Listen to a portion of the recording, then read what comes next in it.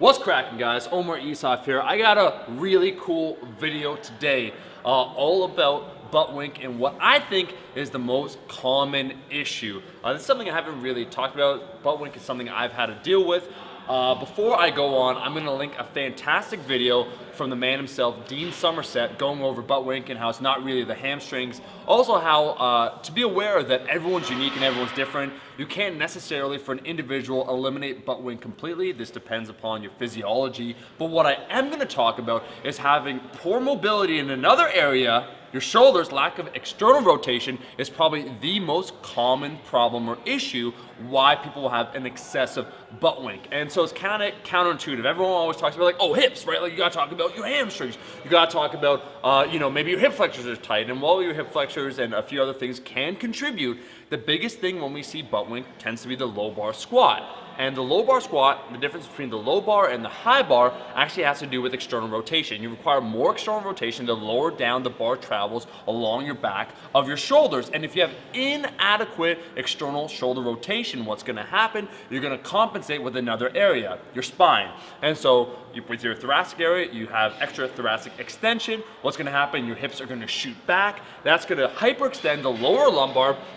And basically what you'll notice with a lot of people that don't have that mobility, or they set the bar really, really low, is that their hips shoot back, they hyperextend, and then when they come down, they get tremendous pressure on those hips to round underneath. The hips kind of move underneath and you get that classic butt wink. And really what you're seeing is the spine going from kind of a hyperextended state to more of a neutral, it's normal position. I'm going to talk about why this can be potentially an issue and what most importantly to do about it in order to try and mitigate this. I can say for myself, this is a really important video because when I first tried to do low bar squats, I set the bar way too low on my back, and naturally then what I thought you should do is like, oh, arch, arch, arch, arch, arch, right? So you got to arch your back excessively, and so I had that hyperextension of the lower lumbar, and that's what I think led to the issues with my SI and whatnot. So when it comes to the butt wink, people ask, is it an issue? Well, here's a simple explanation, once again, without going into details.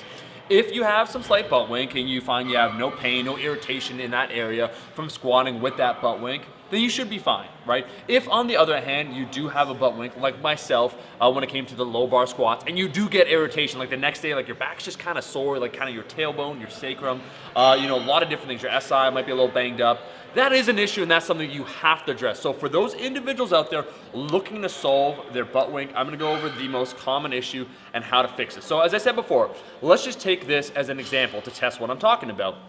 You should squat high bar, right, with the bar high on your back, where you have no external rotation demand, so your shoulder basically doesn't have to do anything. Rest it on your upper back, squat, pretty vertical torso, and analyze when your butt wink occurs. Next, then, what you want to do is you want to go into a low bar position. So lower the barbell, lower onto your traps. So from your upper traps down to kind of, right above your rear delts, on your rear delts. Okay, now what you want to do is do your classic, low bar squat and analyze when the butt wink occurs.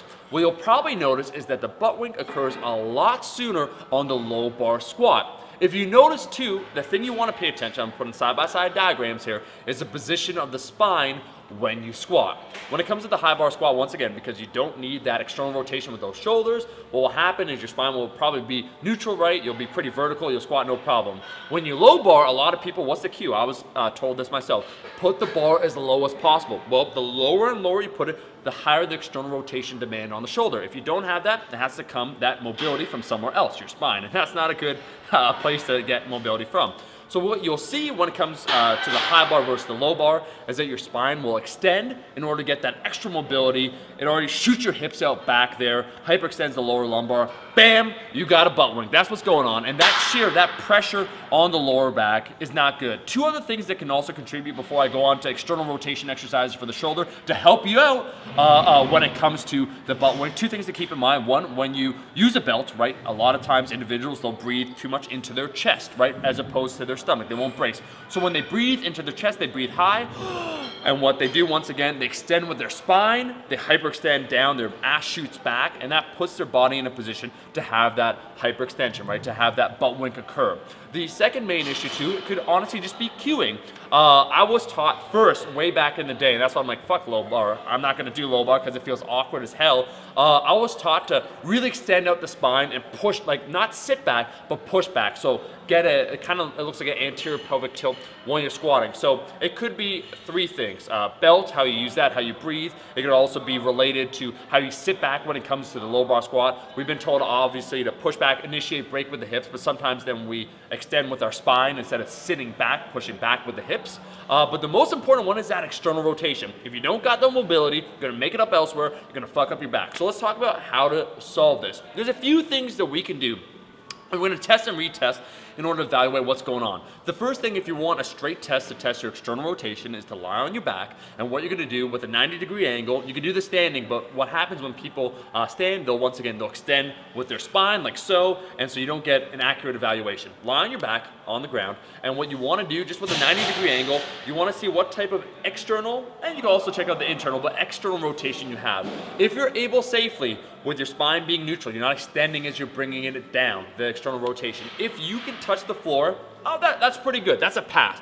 If you cannot touch the floor without your spine or your back moving to try and complete that movement, you fail, okay? You lack external rotation. That's also probably why your shoulders irritate you when you low bar squat. Maybe you got elbow issues because then you try and overcompensate by moving your elbows high. There's a lot of things that happen at once, and that's really why wrist wraps are used when it comes to the low bar squat. Anyways, that's the basic test, right? You can also do this, as I said before, standing. Now, what to do about it? So, the first thing we want to talk about, you know, just self-myofascial release. We want to talk about lacrosse balls, foam rolling, and whatnot. Everyone's unique, everyone's different. In this area, I'm going to glaze over a little bit more because there's some actual stretches, some exercises I want you to do.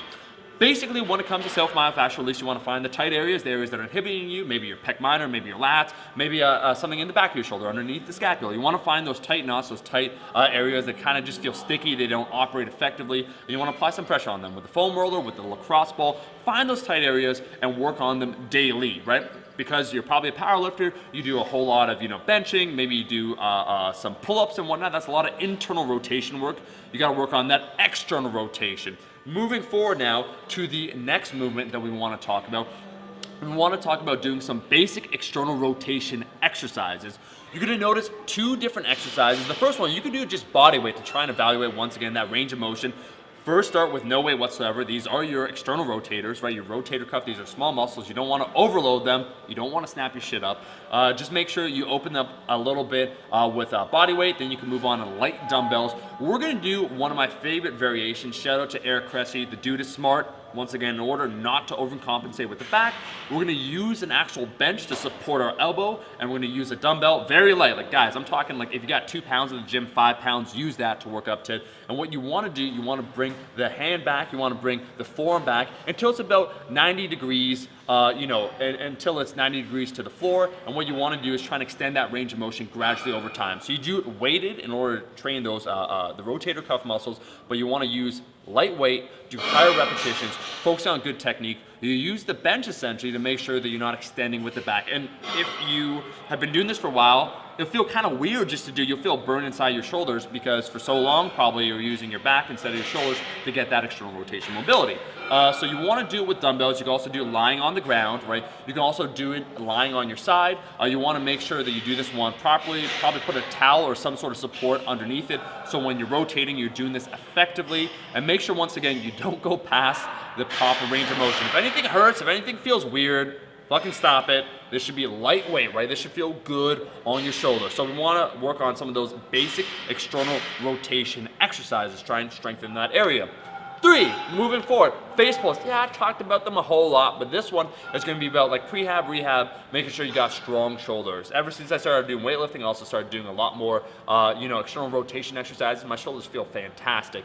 Face pulls are a really cool movement because you can load them, right, in terms of weight. You get a training effect, you can build muscle hypertrophy in that area, and you can train external rotation. So you want to take it with a supinated grip. You're basically doing like a double bicep. And if you look at the end of the face pull, you're basically trying to get that end range of motion. As I said before, you basically need about 90 degrees. You need a little bit more if you want a low bar squat, but about 90 degrees mobility in the shoulders in order to low bar effectively. Well, the face pull, the end position, you want to make sure that you're pulling back leading with the hand to try and get that mobility. So your end position, it shouldn't be elbows back, it should be wrist up top, almost in that 90-degree angle, really working those rotator cuff muscles. Moving forward to, we're gonna do some dynamic stuff, we're gonna do some passive stretches. For a long time, taking a cue from weightlifters, they need to work on a lot of external rotation in order to catch the clean, or do a whole lot of different things.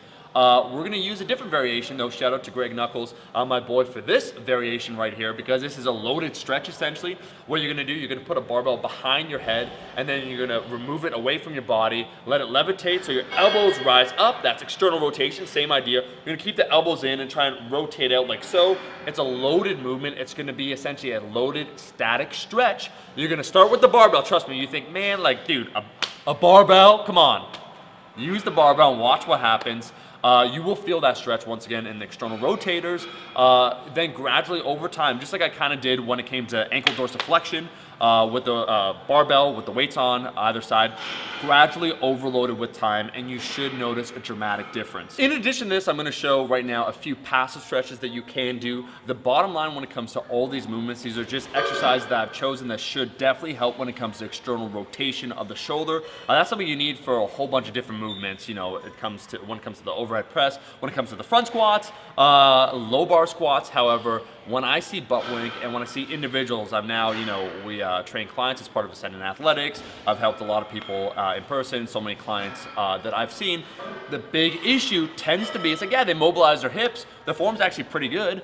They just set the bar really low on their body, right? And then they extend with the spine instead of with the shoulders because they don't have that rotation. The bottom line that you want to consider, the takeaway points besides what I listed, guys, is that this should produce a good result, a big difference for you guys out there. Let me know in the comment section below. Make sure you film side by side. So try that high bar versus low bar. Try just that external rotation test.